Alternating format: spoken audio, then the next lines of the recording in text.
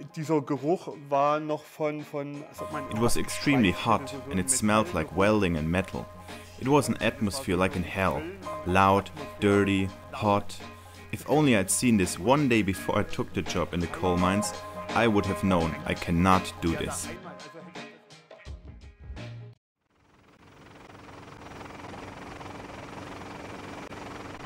Brown coal, lignite, the lifeline of East Germany under the German Democratic Republic. At the height of the Cold War, the GDR aimed to secure a self-sufficient energy supply, and consequently dubbed the lignite industry as the crown of the GDR economy. By 1989, 21 active open-pit mines surrounded Leipzig, Germany. They pumped out 105.7 million tons of coal a year. My name is Gudrun Judel. I worked as an environmental agent for the GDR lignite power plant Lippendorf. The GDR has nothing else but coal, so the people who worked in the coal business were paid pretty well compared to the other professions. The coal company set up festivals for them. They gave them schnapps. At the peak of the lignite era, the coal companies employed around 60,000 workers. With high production and a steady pay, life was good. My name is Mr. Lotze. In 1947 I started working for the brown coal plant.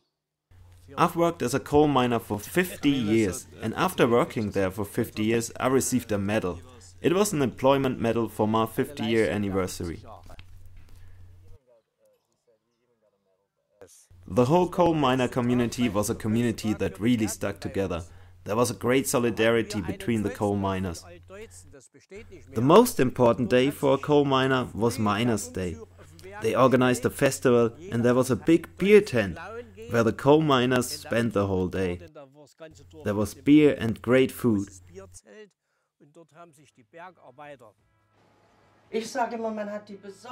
I always say they made the coal workers drunk, so they would not understand what was going on in this country. What happened to the environment, what happened to the people, that's my opinion. The GDR was self-sufficient, but the cost of extracting lignite was too high. The state could not invest in safer, eco-friendly technologies. International environmental standards were not met. The atmosphere was poisoned. Unfiltered exhaust from power plants released sulfur into the air and rivers every day. As an environmental agent, I had nothing to do. I witnessed many crimes against nature by the state of the GDR. Of course, I felt helpless. Work conditions there were very hard. Some coal workers did not even reach the age of 60. They had significant problems with breathing and their lung functions. Their children had severe skin problems. The whole environment was polluted. Over the city of Espenhain, there was a huge cloud of pollution. 66 villages have been devastated since 1924 to make space for new lignite mines. And even though the environment was decaying, the East German brown coal industry continued to expand.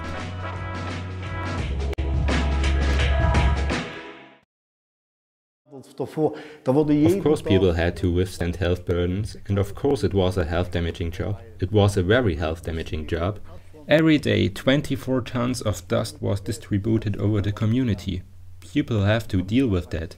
They got up in the morning and had to clean their window boards with brushes. They put up with that because they also had advantages from the coal. They had employment at their front door. It was in the summer and autumn of 1989. We were concerned about the environmental issues, the lignite in the south part of Leipzig. We collected 16,000 signatures for the closure of Espenhain, but when Espenhain did close, we never thought that there would be 30,000 unemployed people in 2 years.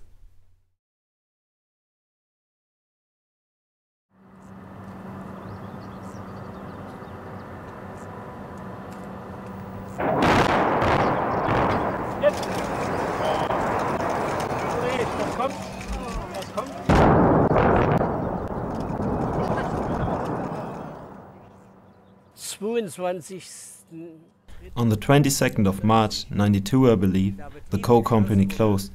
The people of the village went out to the company and the church bells were ringing. And some coal miners and retired people had tears in their eyes. It was a company that was founded in 1910 and they had produced up till 1992 and it was gone now. 1989. East Germany's economy is suddenly introduced to a global energy market. The value of lignite is diminished, and environmental standards are finally enforced. Without the GDR, the former state-operated mines had to be privatized or shut down. By 2010, only one active brown coal mine remains in Leipzig. Mein Name ist Ute Theile. I started to work here in 1966 and had to learn how to control the plant out of a control unit like this. In 1969, after 30 years, it was my task to shut down the last boiler on the 13th of June at 9:28 a.m. In the end, it was the sulfur contents of the lignite that caused our end, because 2.5% of the raw lignite consists of sulfur, and we could no longer adhere to this limiting environmental standard. This was the end of the power plant. For me, in the year 1996, there was a definite uncertainty. What is to come of this?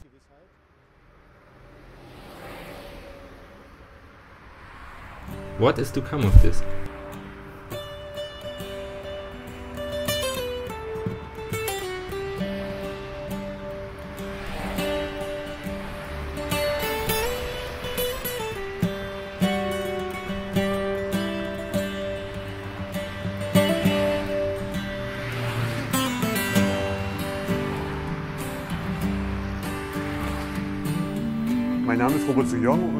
My name is Robert Sujan.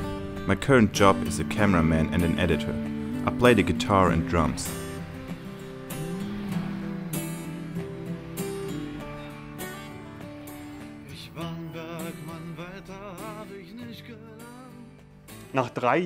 After 3 years of working in the mine, I had a girlfriend, and always when I came home I said, "What a shit job. It was an atmosphere like in hell." And she always responded, "Then quit."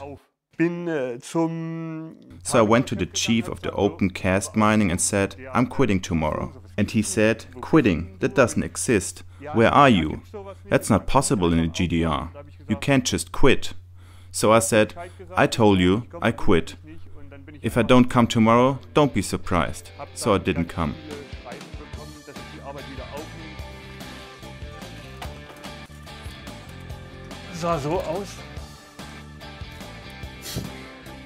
Gerhard Gundermann also worked in the coal mine. He was a digger operator.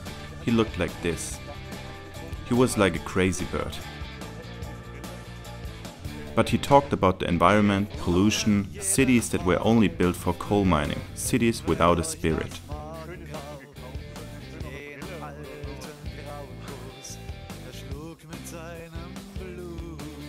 Die Songs, die ich gern höre, hat 10 oder 12 The songs that I like to hear are mostly about the reunification, about this time of transition. There's a song in which he talks how hard work was in the mines and that they always dreamt of white sands and palm trees. And in the last verse he sings, "We are laying at the white beach and dream of the land of iron." It was hard back then, but in a way you still miss it. With these lyrics he hit the nerve of all these older coal miners. Frühstück für immer was written by Gundermann in 1997. Shortly after, the craters left by the abandoned mines were systematically flooded, and in 2010, the white beaches became reality. In 20 years, the lignite region of southern Leipzig had transformed from an exploited industrial region to a vibrant lake landscape, New Seenland. My name is Bernhard Klose. I've been the mayor of Markkleeberg since 1994. I was raised in the area around here, so I know what it was like before the age of lignite, I know what it was like during the age of lignite, and thank God I know the time after it. Markkleeberg had the opportunity to be the first city to act on recultivation of this devastated landscape, As a result, we now have 2 lakes here. Other cities may have 1. We have around 250,000 visitors per year. 20,000 of these came to raft the artificial rapids at Canoe Park. The Canoe Park is also an international sports park. It was an extraordinary experience for me when the water flowed for the first time at Canoe Park. With new water came new businesses. Belantis, a local amusement park, the pier at Lake Kaspuden, and even a buffalo ranch. Former coal workers have prepared the way for this transformation.